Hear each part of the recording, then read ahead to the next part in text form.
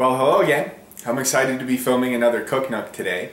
After I posted my last Cook Nook on the spinach and ricotta stuffed shells last week, one of the most common comments that I got in response was, why don't you make your own tomato sauce? Don't you know that homemade tomato sauce is so much better than that crap you get in a jar from the store?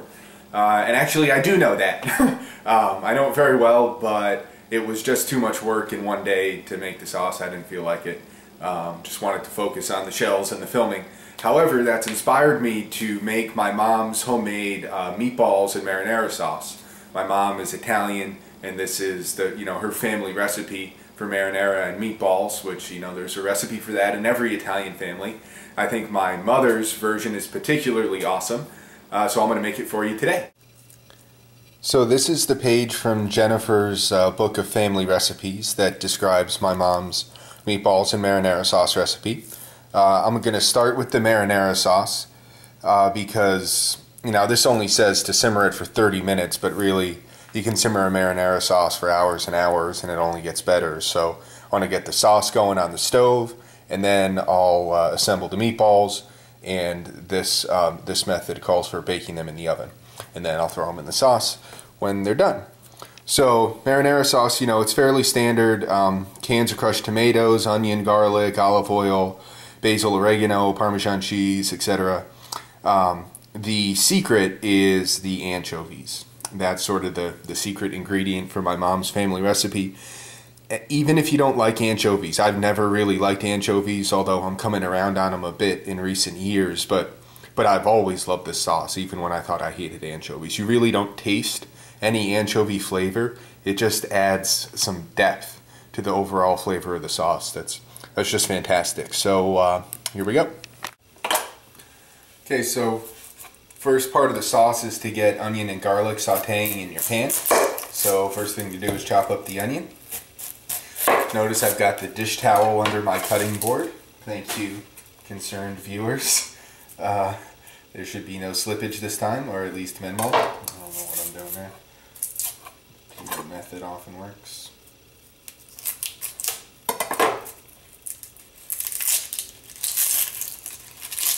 Okay, now let's see how my onion chopping technique goes today. For the onions in the sauce, you don't want big chunks of onion. You want little pieces of onion that are going to almost dissolve when we cook them and add a lot to the flavor.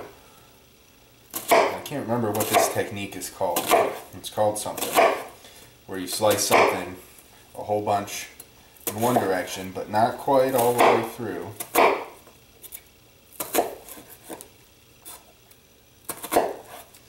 And then in the other direction, and that's how you get a nice chop. Now, even after I do this, I'm going to go run this knife through it again. The end is always hard.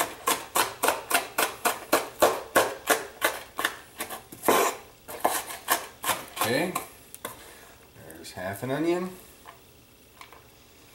And yeah, that does make my eyes tear a little bit, but it's not too bad. So I'll just grin and bear it. Do you guys have tricks for how to deal with onion tears? Yeah, I could probably use one right about now.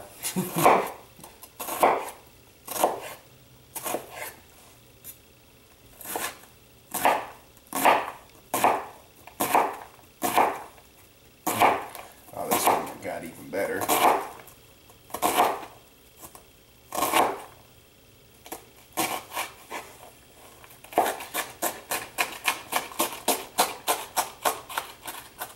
Alright, so that's a pretty good start, but I'm still going to just give this some extra chopping to really get these onions broken down.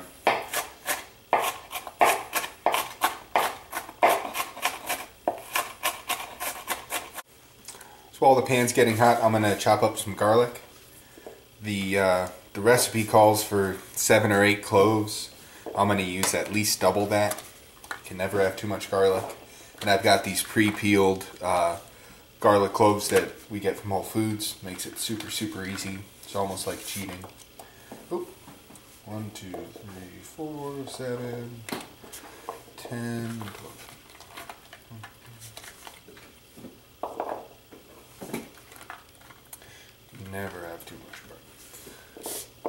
That looks like a good start. I'm just going to chop off the tips and mince these up nice and fine as well. Now, I've never tried that same technique with the garlic that I did with the onion, but I saw a guy doing it.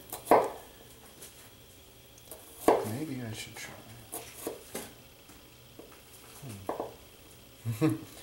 I went all the way through.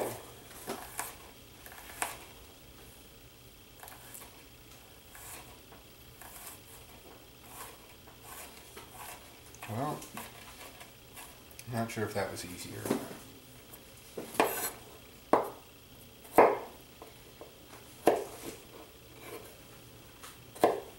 I think maybe first I'll cut the... Okay, so I got all the tips chopped off, and now I'm just going to slice up this garlic and then chop it as fine as I can.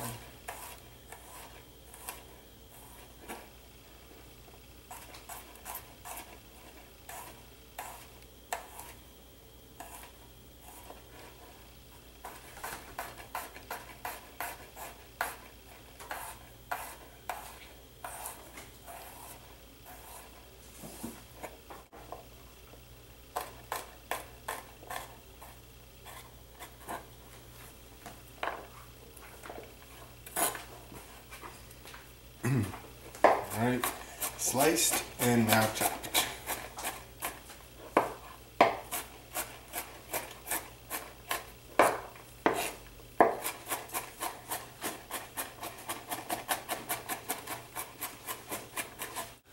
Okay, so here's my garlic now that I'm done chopping it. Same thing as with the onions, we want it chopped up pretty much as fine as we can get it. We don't want big chunks of garlic or onion in the sauce when we're done. We want all the flavors to be melded and incorporated. So chopped up as fine as possible. I almost forgot the important step that we add the oil from the anchovy cans to the olive oil that we saute the garlic and the onions in. Later we'll add the fillets, but right now the oil is the first way that we start building that flavor. So I'll just pull this back and I'll pour them in there. Alright, it wasn't easy, but I think I've got a camera angle here that can get to the bottom of this pot. I've got my biggest pot out because we're going to make a lot of sauce and we don't want it to splash all over the place. So it's on a medium lowish heat, but I've given the pot plenty of time to get up to temperature. I'm going to add just a little bit of olive oil to get us going, and then add the oil from these cans of anchovy fillets. This is just beautiful.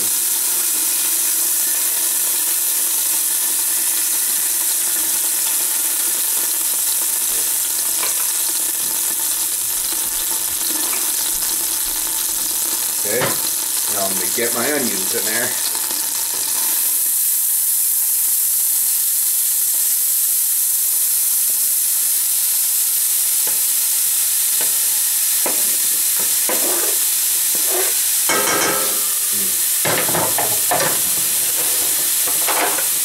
And get going with a little stir.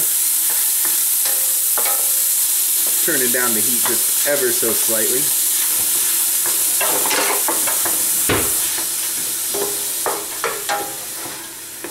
Alright, now we're in business.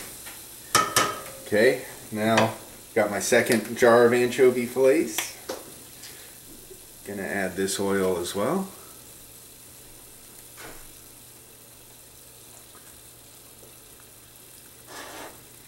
Really can't see what I'm filming now. Hard to explain, but I can't see the camera face, but hopefully that's coming out.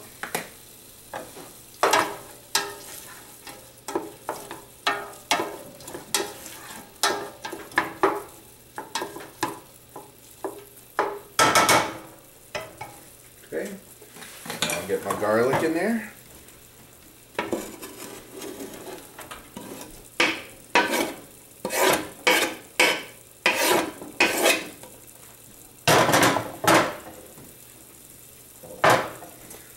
Okay, now this is going to saute for at least 5, probably closer to 10 or more minutes. Stirring fairly frequently.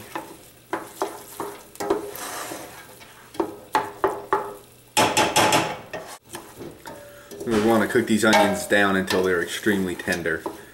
They'll get a bit translucent.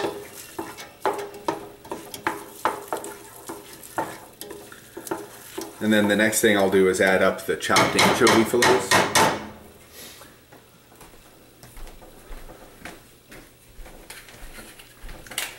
Now, the recipe only calls for 2 cans of anchovies, but I'm going to add a 3rd one just because I know Jennifer and I really love what this does to the sauce.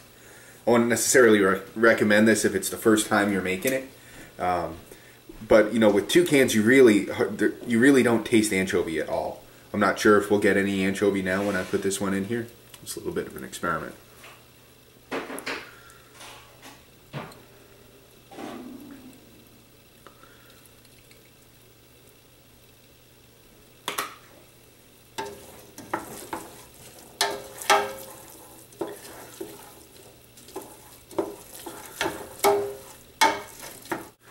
Now in the meantime, while we're sauteing there, I'm going to get my anchovy fillets chopped up.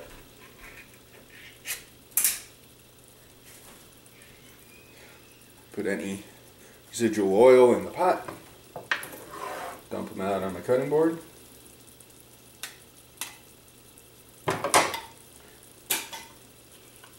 Okay. Now these will completely dissolve once we start cooking them. So I'm just going to give them a nice rough chop. Doesn't have to be precise.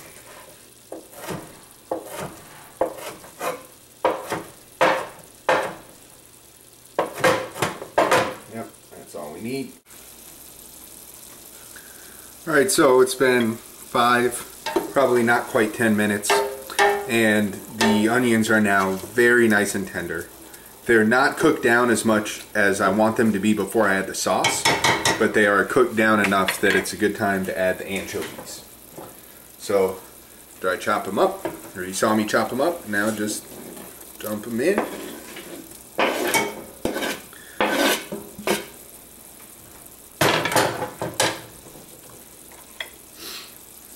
And give it 5 minutes and these will be basically completely dissolved. Or disintegrated, perhaps, is the appropriate term.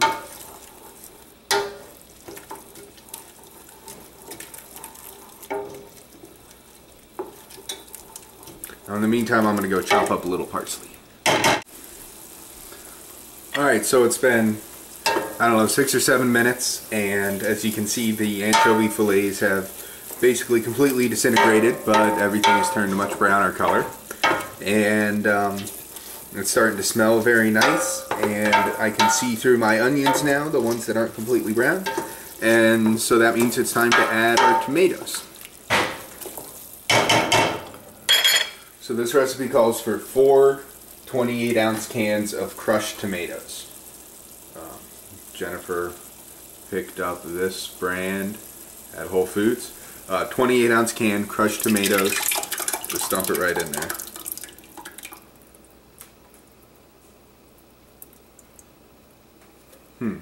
Now, crushed tomatoes I've had in the past, I thought were a little chunkier, but this will do just fine, I'm sure. 2. Alright, so I got 4 cans of tomato sauce in there. Now I'm going to get it stirred up as well as I can, and time to add some seasonings. So, I think 2 to 3 tablespoons of dried basil is what's called for.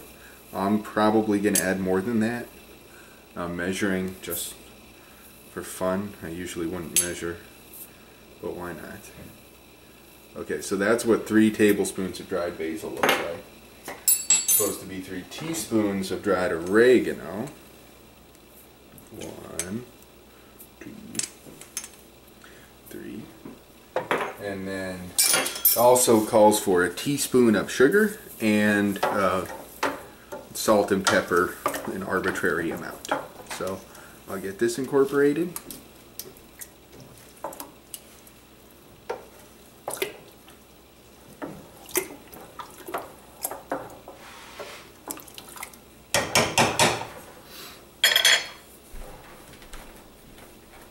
There we go. I'll start working in some salt and pepper.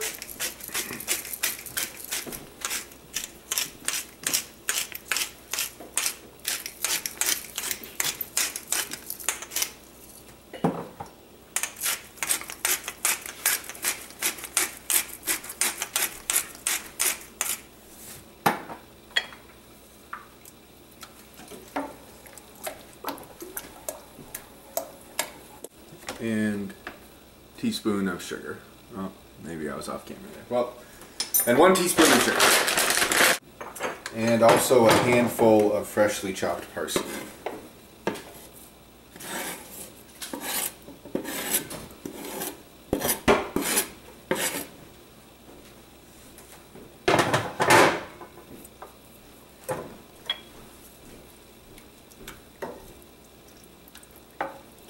Now that is basically it. Now just let this simmer for as long as you can stand it.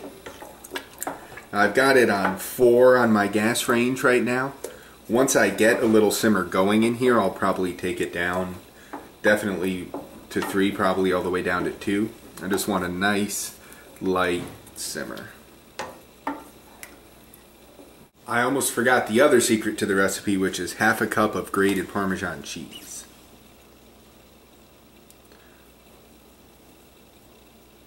That was just under half a cup. There we go. Now we're happy.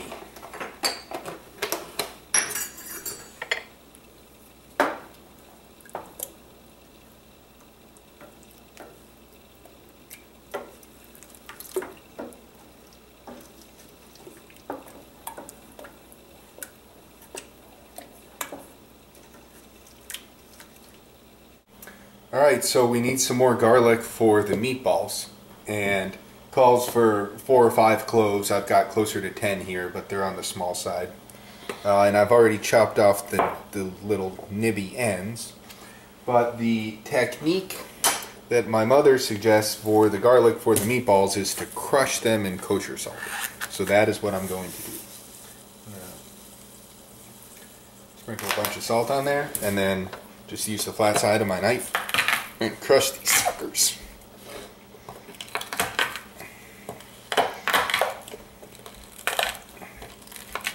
The idea is to mash it into a paste. So I will do a little chopping eventually, but first we just want to smush it into the salt.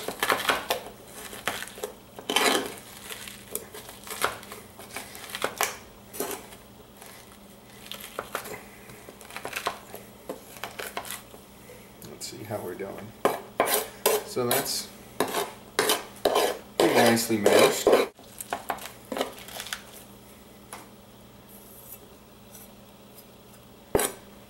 And yes, you should wash your hands before you do this. Now I'll just give it a quick chop.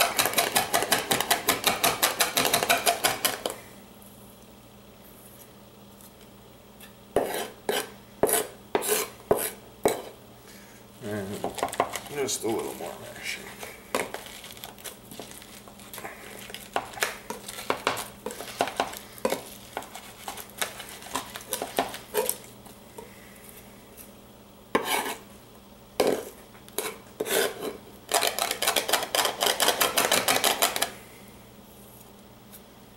And there we have it, salty garlic paste. I actually decided just to give this a nice fine chop on top of the mushing. I think I'm going to get even more of a paste-like result this way. Just seemed like the chunks were a little too big. I was imagining them continuing to exist in my meatballs, and I didn't like it.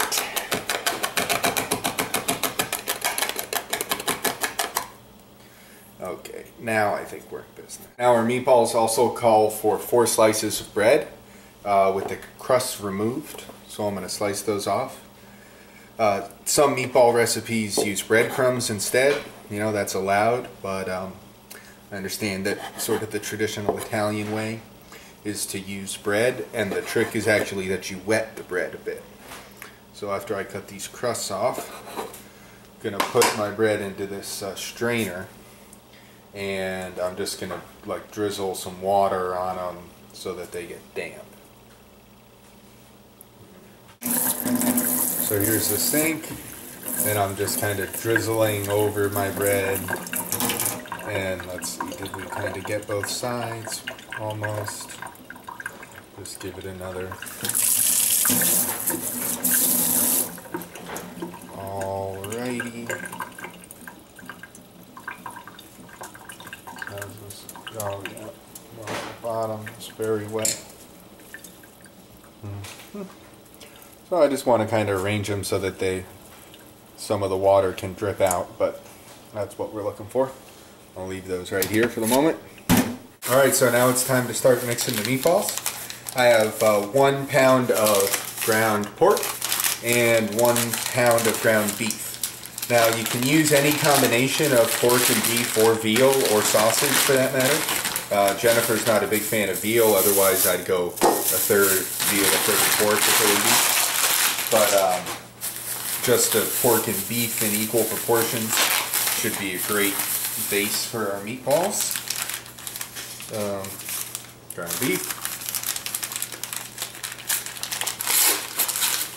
So 2 pounds of meat is what we're working with.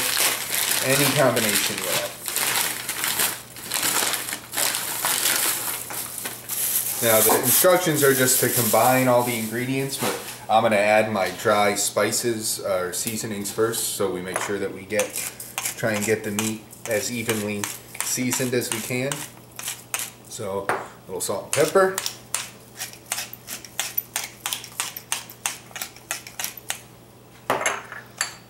Also basil and oregano again. I have to take this off.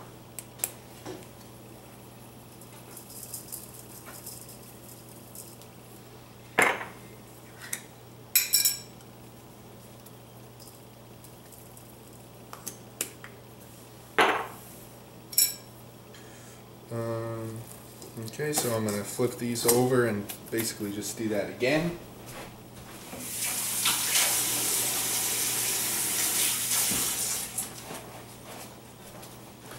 After washing the hands, of course. Okay, more salt, pepper, basil,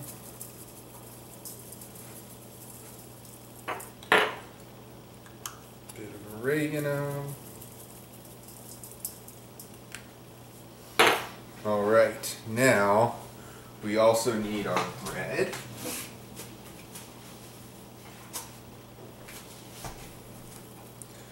So here's our moist bread.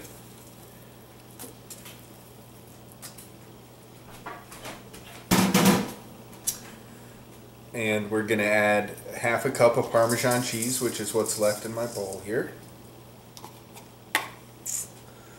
And the garlic paste.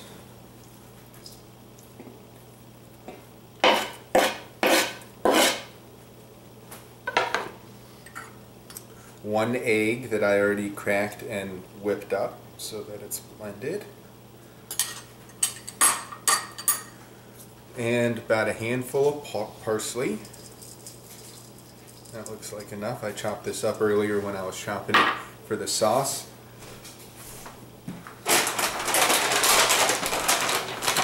And also a teaspoon of sugar.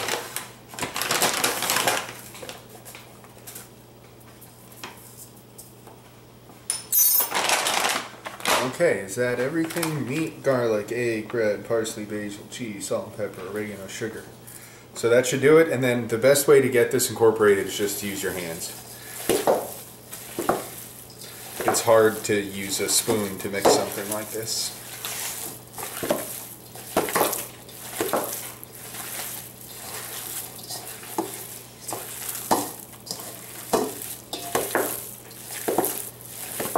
Oh my goodness, I almost forgot the most important ingredient. So this is the last of the secret ingredients that I'll be telling you about. This one is so secret that it's not even written down on the recipe, and that is to add raisins to the meatballs. It's just amazing what the raisins do in these meatballs. They just add a little bit of sweetness that goes with the overall savoriness of the meat so well. Just goes so great with these spices. So I would have already added those. Now I'm going to go wash my hands and get some raisins and put those in. Alright, so I'm back with the raisins. I'm just going to add a nice goodly amount. Probably not a cup, maybe half a cup, something like that. This was an 8-ounce package. I put in a little more than half of it. It's about half a cup of raisins. And we'll see how it looks. You want several raisins in every meatball for sure.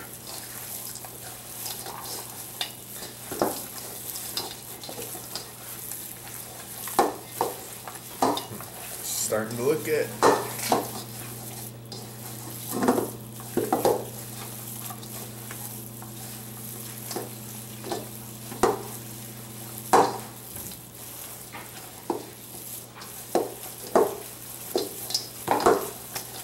Just trying to get them evenly incorporated throughout the meat.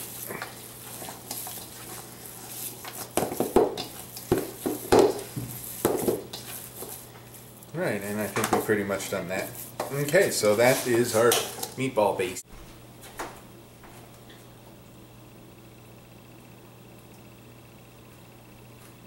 Alright, so my sauce has been simmering now for about half an hour, which I figure is a good time to taste a little bit.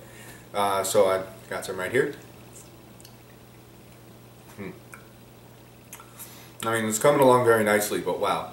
That third can of anchovies really shows up. I probably would not recommend the third can of anchovies for most preparations. I'm actually really liking this, but when you only put 2 cans of anchovies in there, you don't even know that they're anchovies. The third one, now you definitely know. I like it, but I think I'm going to have to balance it with some additional spices. Wait, don't turn it up. Oh, and here comes Jennifer. I'll be a taster. Oh, well, we're tasting the sauce over here. Oh. Can I see? Well, that's why I walked over there. It's very hot, so it cools. Oh, he blows on it for me. I don't want you to burn your tongue. Oh, it's the camera's at my level, so they can't see it. Wow. That's different. It's the third thing, anchovies. I like it. It's not bad. I mean, it's going to be less appealing to like the general palate though, but I'm going to add some more basil and oregano and pepper, and I think that'll really bring it all together. Here's my simmering sauce, and it's time to add some more spices. So I've got a dash of oregano.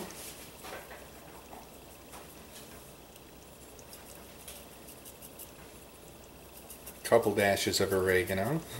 There we go. Now this is some parsley that I didn't use for the meatballs, so I figure might as well get it going in here. And I wanted to add, here we go. Wanted to add some more pepper. Now here's where I'm faced with a decision. This recipe calls for dried basil. I don't know why exactly. It seems like you could just as easily use fresh basil, which I don't have anyway. I do want to impart a little more basil flavor. What I do have is this thing. These tubes of, quasi-fresh, freshly chopped, made with organic chopped fresh basil. How could it go wrong, right? I'm afraid it might end up too basil-y, like this won't incorporate the same way, but I think that it's worth a try. So I'm adding a little bit of that kind of basil instead of the dried basil. We'll see what happens. Alright, so now that the sauce is adjusted and simmering happily again, it's time to form the meatballs. You can make them any size you like. In our family, we like to go on the slightly larger side. These are not cocktail meatballs we're making. These are entree, knife and fork meatballs. Even maybe just a little bit bigger than that. But there's no science to this that I'm aware of. Just form it into a ball, and then we place it on an ungreased cookie sheet. If you guys were watching when I did those meatballs for Valentine's Day, and then I tried them again over the weekend, and I put a blog on Jennifer's site about that. I was raving about doing the meatballs in the pan technique before they go in the oven, with Emeril's meatballs anyway. Because it gives a nice texture to the outside.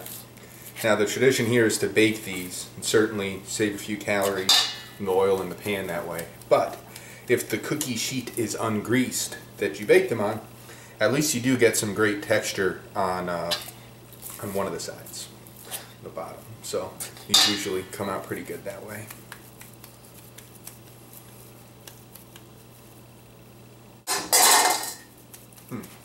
Well, that worked out rather nicely. I have exactly 12 meatballs that fit on this pan very well. Now I'm just sort of checking to see if they're all roughly the same size. I'm pretty surprised to see that I think they are. I think this one over here is a little tiny. So I'll find a little meat on a fat one. try to balance it out, just so that you know, they all cook the same way. It helps if they're close to the same size. Alright, so these are looking good. So they're going to go in a 350-degree oven for 10 to 15 minutes. These are pretty big guys, so probably be closer to 15 minutes for these. But I'm not gonna put them in until it's closer to time to eat. The sauce has been simmering for about another half an hour after I added those additional spices, and I did just taste this a moment ago. I'll taste it again, but I actually really like it. The basil and the extra oregano and extra pepper, I think, really balanced out the extra anchovies, and now I think this might sort of be a winner. I don't know if I'm getting myself there.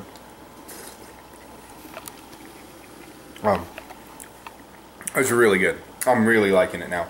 So we're gonna go with optional on the third can of anchovies. Definitely optional. Now I've got my water, very heavily salted water that's now boiling. So it's time to put the meatballs into the oven. We're preheated to 350 degrees, and these will take about 15 minutes, I think. There they are. Okay, so now it is time to drop the pasta. The meatballs have actually been in the oven for all of 15 minutes, but I just checked the internal temp and we're only at 110, so that's not there. We got to get to at least the 150, 160 range. Now when the meatballs come out of the oven, I will put them in the hot sauce. The temp will probably rise a little bit, but we got to get them at least up there, which will happen in the next 10 minutes or so. So now it's time to drop the pasta. And there you have it. This probably would have been better done with a tripod, but it's actually pretty hard to get the tripod oriented in a way where you can see the pots on the stove. And I moved my rig. But there you go. So this, you know, we're just boiling some pasta here. It'll take about 10 minutes. And when it's done, I'm going to use tongs and I'm going to take it right out of there and put it right into there. Here are the meatballs fresh out of the oven. Got my temperature right up to 150, which should be perfect. So now it's time to place them gently into the tomato sauce, which I will do left-handed. We'll see how that goes. Meatballs, meat sauce. These will cook just a little more in there, but my sauce is just at a low simmer. And then my pasta, which is boiling over there, should be just about done any minute. And then I can just spoon it right into this pot and we will be in business. Wish you guys could smell this, but hopefully you'll make this for yourselves and then you will get to smell it. Okay, that's all of our meatballs. Alright, so I just tasted the pasta and it's still slightly al dente, but that is the way we want it because it's going to finish cooking in the sauce. So I'm just using some tongs here to pull it out of the water and just drop it right into my sauce there.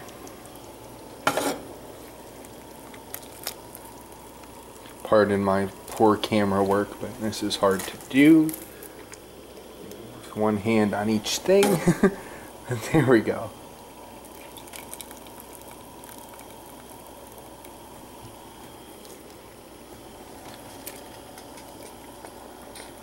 Alright, so I'm going to put the camera down to fish the last couple of noodles out there and then we'll stir this up.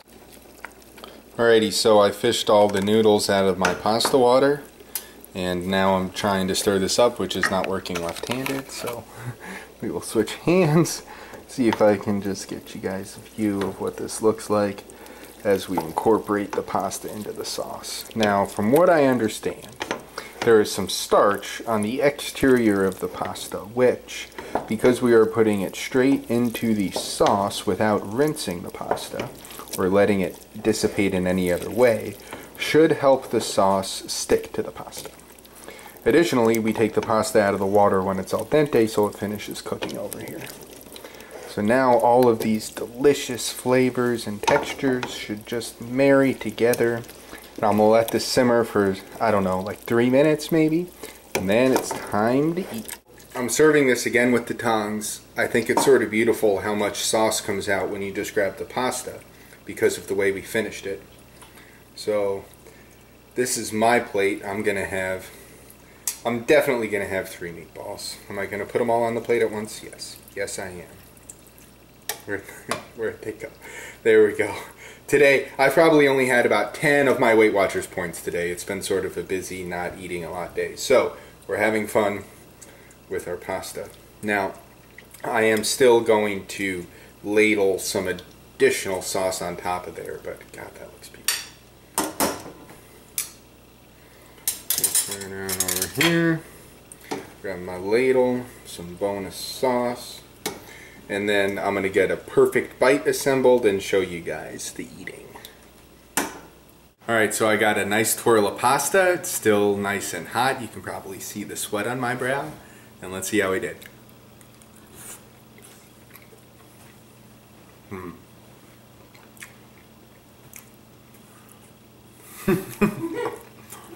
That's a good meatball right there. Jennifer just gave me a funny look. I don't know if you could tell. I had a piece of meatball at the end. Twirl the pasta, get the meatball at the end. That's how you do the ideal bite. That was freaking delicious, I gotta say. I'm very pleased. I'm not gonna make you watch me eat another bite. It won't be graceful. So thanks for watching. I hope you guys enjoyed this. I hope you give it a shot to make it for yourself and let me know how it went.